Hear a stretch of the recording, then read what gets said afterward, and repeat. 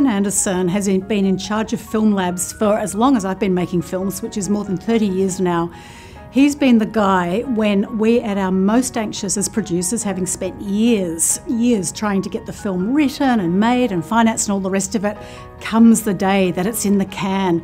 And you might think, well, you can take a sigh of relief at that point, but believe me, the level of anxiety that can happen at a film lab just knows no limits. And somehow this guy remains cool, calm and collected throughout all. Ian Anderson is kind of like a living film history compendium because he's been in charge of the lab through just about every single change of format that's ever been invented. And I have loved the fact that I've been able to work with Ian pretty much on just about all major films over that period. Ian Easy Anderson, 35 years in Victoria's film and television industry. In post-production, which is the end of the chain. The money's been spent and you have to do wonders with what's left.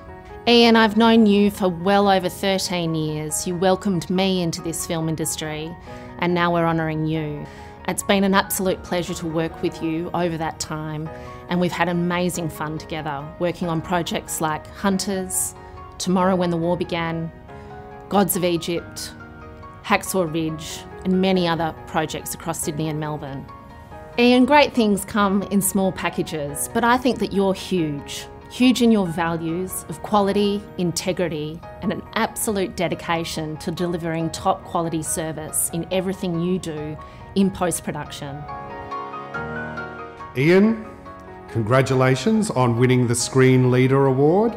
It gives hope to all of us ne'er-do-wells and reprobates that one day we may make something of ourselves. So thank you for that. But also thank you for being a great collaborator and friend for well over a decade. When we first met on Boytown, I think it was the last film we ever graded using film and 5 coloured lights.